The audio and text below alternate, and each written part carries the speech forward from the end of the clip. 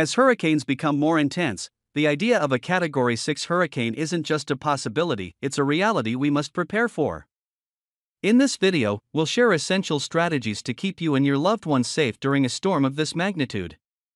Whether you're along the coast or further inland, these steps can make all the difference. First, staying informed is crucial. Make sure you have reliable weather apps and are signed up for local emergency alerts.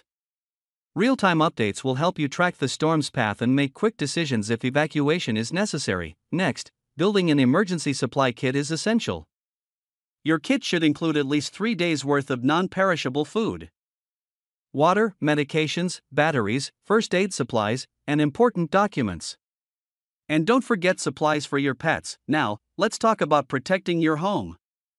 For a storm as powerful as a Category 6 hurricane, securing your property is critical. Board up windows, reinforce doors, and bring outdoor furniture inside.